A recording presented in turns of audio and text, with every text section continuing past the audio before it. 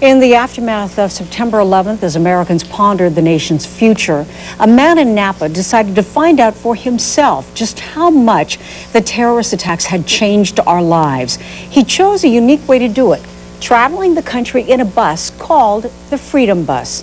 Tonight, we share in his unique experience. Vic Lee has a story you will see only on 4. And that's a little memento of your trip?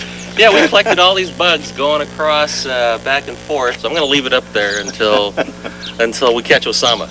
Last October, Jack Yuen left his home in Napa and drove across America in this old school bus, which he painted red, white, and blue. It was right after September 11th, and I wanted to see what people were thinking and saying and feeling about the attacks.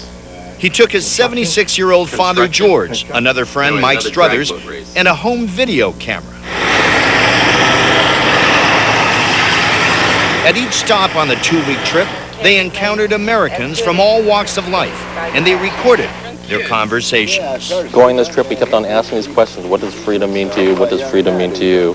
Freedom means to me the choice to make your own statements, the choice not to interfere or hurt, cause harm to anybody else. Freedom is worth any sacrifice we have to do to keep it. The three made it a point to stop at historic sites, the Grand Canyon, Dallas, where President John F. Kennedy was shot. That X right there indicates where the shot that killed the president happened right there. Memphis, the motel where Martin Luther King was killed, and even the Elvis Memorial. The Chinese, they call him Aiwang, the big king. This was a first cross-country trip for both Jack and his father, George, who immigrated from China 53 years ago. He came to the U.S. because he wanted his freedom. In China, it's no freedom, and in the United States, freedom. You do anything you want to do. Right? You say anything you want to say. That's the freedom. September 11th, Jack Yuen found, had changed lives, some dramatically. I think it's terrible. You're scared to go anywhere. Every time you see a plane, you want to look up and see if it's going to fall, or it's terrible. My family, unfortunately, now we have a plan. Should anything happen, we have a plan. We have a base camp where we're going to meet no matter what happens. Most people were, I found, very patriotic and much behind what was going on in the United States, or the U.S. response. These terrorists, that's what they're trying to do, is make everybody run and hide. I'm not going to hide. But I'm anti-war, but I'm also 100% self-defense. Oh, there it is right there. That's the Pentagon. Oh, my God. The most disturbing image of the entire trip for Jack Yuen was when he saw the huge gaping hole in the Pentagon as he passed it on the highway. I thought to myself how exposed our nation is. And then I started thinking about Packville Park, and I started thinking about all these places.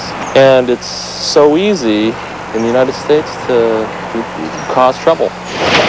New Yorkers, there's no. Once in New York, they saw Ground Zero.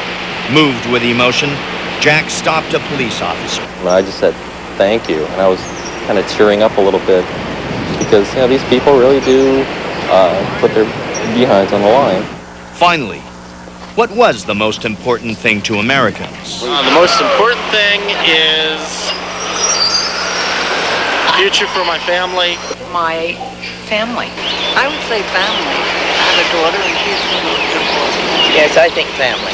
I think my kids and my wife and my family is really my passion, because if I didn't have that, I wouldn't really have anything to get up and go to work for. In the Freedom Bus. Freedom. Freedom. Vic Lee, KRON 4 News. And if you would like to see the entire documentary, it's going to be shown on July 20th at the Wine Country Film Festival.